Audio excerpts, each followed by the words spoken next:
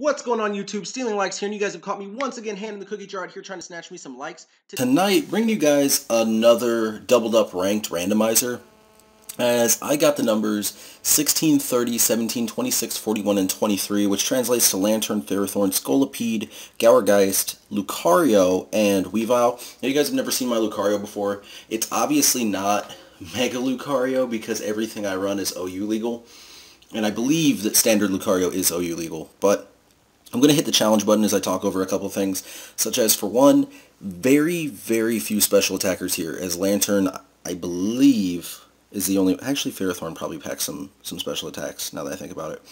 But going against somebody from Japan, now, a lot of concerns here. They brought Blaziken.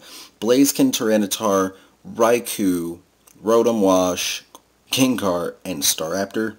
Now,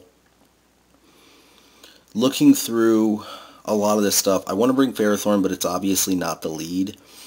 A strong part of me wants to lead with Lantern, as it is probably my best bet for the Blaziken. Actually, I know for a fact that Lantern's my best bet for the Blaziken. And Blaziken or Raikou or Gengar will lead. It'll be one of the three, in my opinion. Now, looking at the Gengar, part of me wants to bring I'm going to bring Gourgeist. I know a lot of people are thinking, what would you possibly bring Gourgeist for? Gourgeist has answers. Now, Lantern, Ferrothorn, and Gourgeist. That looks really strange. I don't know. I don't know how I feel about this one. So, that is the team I'm going with. I'm going to hit the confirmation button. My opponent already picked, so my opponent's not even threatened by my team, which is probably all bad.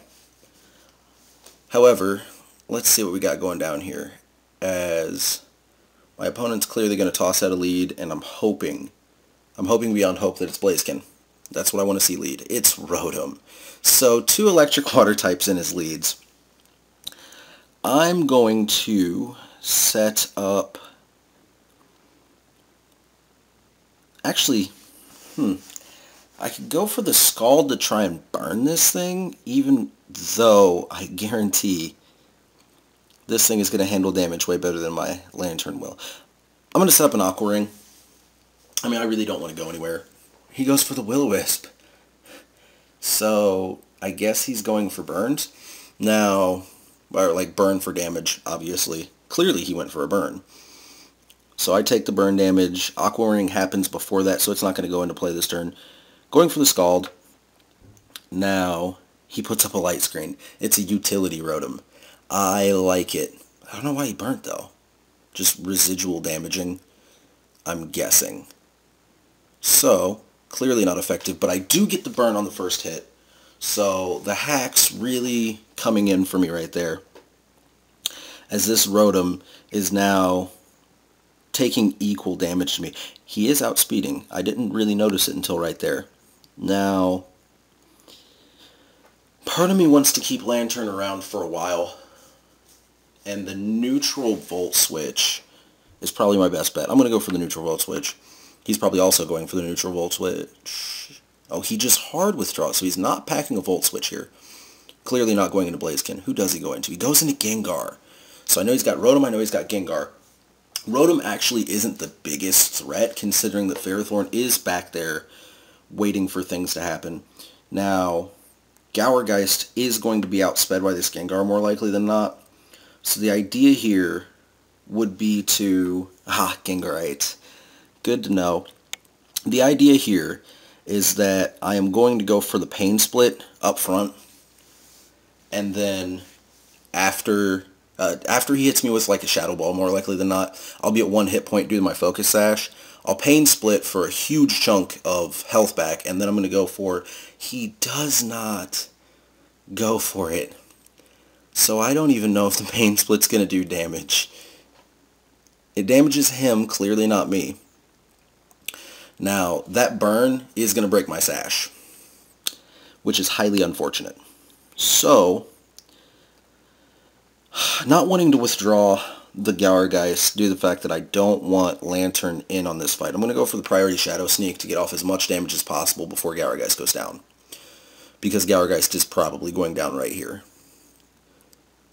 He goes for the Hex. Ew, nasty. Nasty, nasty, nasty. So Gourgeist goes down with little to no fight.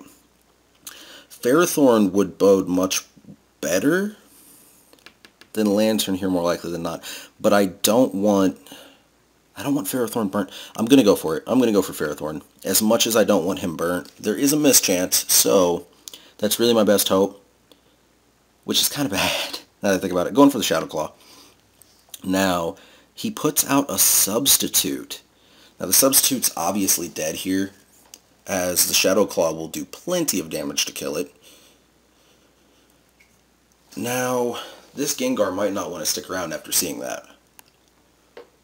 In fact, I'm still going to go for the Shadow Claw. I'm not going to try and out-predict myself here. He does go for the Will-O-Wisp, which I was waiting for. Now, Ferrothorn gonna go down hard right here. Can't get off much decent damage with that. Now, yeah, I was going to say the burn just completely nerfed my ability to deal with this Gengar. He is going to get off another hit. It's probably a Hex, which is going to be neutral. I don't think it'll kill, but it's going to do a pretty hefty chunk of damage, and then the burn might kill. So he does go for the Hex. I mean, 110 or 130 stab power. I don't recall which, but that Shadow Claw hopefully is the end of this Gengar. It is. Gengar goes down. Now, a huge change from whenever I started playing this game, because like right out of the gate, whenever I was playing, I was always afraid of Gengar, just due to how fast and strong that thing is, because it's a special attacking nightmare, in my opinion. I mean, right next, behind Alakazam, who's also a speedy special attacking nightmare. Tosses out Blaziken. Now, I mean, that's obviously not exactly what I want to see. Ew. This is really not what I want to see. As I know that Ferrothorn's dead, I know that Ferrothorn's probably not going to do much against the Rotom. Ugh. But do they predict the switch? They do know that I've got a Water-type Pokemon hiding back here. Do they think I let this go down for the safe switch? Or do they expect me to swap it? I don't know. So due to the fact that I don't know, I should probably go for the Gyro Ball and just leave this thing in. It's really my best bet. I'm going for it. Now, Ferrothorn is dead to any attack. There's a Swords Dance. There is a Swords Dance. I wasn't too terribly sure if it was going to get off a Swords Dance there or not, but the Gyro Ball's resisted, so that really wasn't the best play on my part. I guess I could have gone for a neutral something, but the stab was just so tempting. It was so very tempting. So clearly, Blaziken speed boosting here, and it's going to kill me on this following turn. Now, I mean, I'm going to go for the resisted Gyro Ball yet again. Goes for the Earth. Why the neutral Earthquake? Huh. Oh, it's got a neutral Earthquake. Lantern is as good as dead. So taking the first loss that I've seen in days right here, as there's no way in the world Lantern lives this. I mean, if Lantern lives this, I will be above and beyond shocked. Now, going for the Scald, obviously, it's my only play. He goes for the Earthquake. Now, the Earthquake is going to do a ton of damage. Yep, that takes out Lantern. So, like I said before, take my first loss that I've seen in days. Now, wow. Didn't expect a neighbor to be... Oh, they're probably just doing their alarm. Anyway, so I go down 2-0. Ugh, I knew I didn't have a lot of things going on with that team, but it was a fun battle nonetheless. I learned a couple of things. Now, make sure to stick around. I'll be back in about 5 seconds with battle number 2. Already hit that challenge button. We're going to see if we can get maybe a 1-1 going tonight. As the first battle, a lot of Pokemon that I just didn't want to see. Okay, so we're going up against another player from Japan, this time with a higher rating, unless I'm mistaken. Oh, okay. We've got Scizor, Lucario, Dragonite, Tyranitar. Wow, I just completely blanked on Chandelure and Whimsicott. Now, Whimsicott, obviously a problem. I want to bring Weavile, but I know that Whimsicott can kill it, unless this is Stalwall Whimsicott, in which case I'm not going to be a happy camper with that. Now, Tyranitar Ferrothorn seems like a pretty good matchup for me. I don't have a lot for Lucario, though, as I don't think anything packs an Earthquake on this team anymore. Yeah, I don't have anything for Lucario, except for Lucario, and I don't know that they really want to go with that. They'd probably much rather bring Scizor. Scizor and Lucario can both be Megas. Huh. I don't know if Ferrothorn's packing anything for that Scizor. I highly doubt it. I highly, highly doubt it. So now it comes down to Gourgeist. Gourgeist is coming this time. Weavile or Lucario? It's really the only question. Because it's going to be Gourgeist, somebody, and Ferrothorn. Not leading with the Gourgeist, though, so Weavile would do terribly against Tyranitar, would do great against Dragonite. However, seeing the Weavile, do they bring Dragonite? Do they bring the Dragonite? It's probably multi-scale Dragonite. They can't be that scared of Weavile. I'm bringing the Weavile. Bring the Weavile, bring the Gourgeist, bring the Ferrothorn. Now, question of the day. I haven't done this in a while. Question of the day. Let me know what you think about my choices on team selection. Would you have done something differently here? As these last two matches, I know I had a couple different options. What would you have brought out? Especially anybody who's watched this channel quite a bit knows quite a few of the different nuances with the Pokemon that I've got, different things that I've trained them towards. So make sure to drop that comment below. They lead with Chandelure, which is like the best, worst thing on the planet. This is probably Scarf Chandelure. Now, Scarf Chandelure would outspeed Weavile. If it's not Scarf Chandelure, it can be dead. I'm going to fling my Poison Barb. I'm going to go ahead and do that. And I'm going to find out if this is Scarfed or not. Because that's going to just really not help, actually. He goes for the... Okay, so it is Scarfed. Goes for the Flamethrower. It's a dead Weavile. I already knew that. Now, next up on the block is Gourgeist. However, since this thing is Scarfed, I'm just going to go for the Pain Split. Sacrifice off a whole bunch of damage. Yep. I guess I could have frisked to found that out too. Now, just going for the Pain Split straight out. Since it's outspeeding, I'm going to be able to do a huge chunk of damage to this thing on the following turn with the Shadow Sneak, as long as it doesn't burn. The burn is the only thing I'm really concerned with here. I mean, unless this thing has way worse off hit points than my Gourgeist does, but I doubt it. I really doubt it. Now, let's see what we got going on. Ooh, that Gourgeist is not going to get a kill. I don't see it happening. So, I mean, I brought the huge fire weakness out here. So it was a risk I knew I was taking. Going for the priority Shadow Sneak. This is it's gonna hurt its feelings, but I highly doubt it's killing anything. It kills! Wow! Wow, I really want to damage calc that to see how much of a likelihood that was. As Gourgeist has tied us back up, although clearly my opponent had an advantage due to the fact that they know how to deal with this Gourgeist, I'm sure. I don't know that they brought anything else for it, though. Scizor. If Scizor packs any Bug Stab, it's got it. And Scizor, not going to outspeed, but definitely going to enjoy hurting my Gourgeist's feelings. So let's see what comes out next. Oh, I shocked my opponent. I like it. They didn't expect that kill. So next up we got Dragonite. More likely not multi-scaled. So the first thing I'm going to do, I'm not even worried about damage at this point.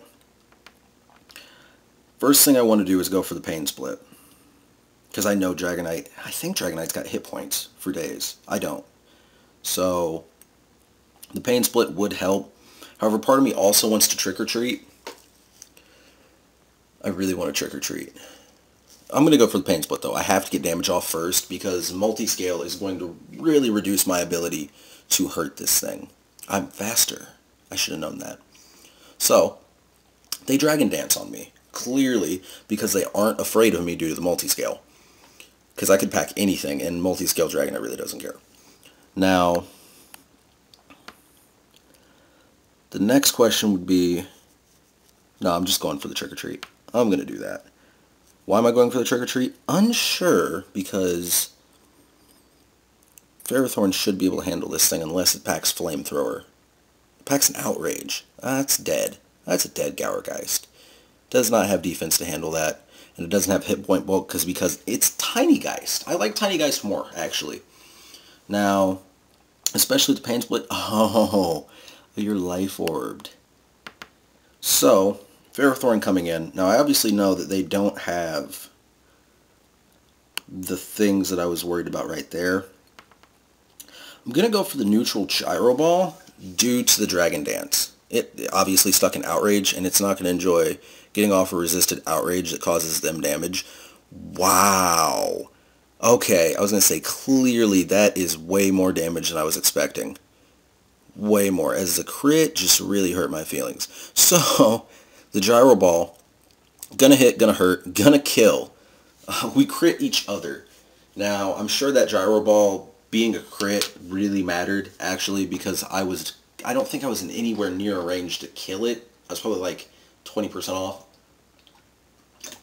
As in total damage, 20% off, not as in 20% chance to kill.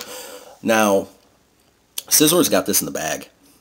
Scizor has this in the bag. So, I feel like my only hope is hoping for hacks, which is terrible. I hate hoping for hacks. As Scissor's not that much faster, and it's Steel type, so the Gyro Ball doesn't matter. So I'm going to go for the Thunderbolt. It's neutral. It's not going to get many things done here. Now, Scizor, Mega Scizor is probably going to go for a U-turn. A neutral U-turn. It should do enough to kill. It does do enough to kill. The barbs are going to hurt it. However, I go down 1-0 in this one. So the first double loss in a while to end my win streak. Hopefully I can get it started back up tomorrow night. But I hope you guys enjoyed these matches. I will see you all tomorrow for Subscriber Sunday. Until then, have a nice night.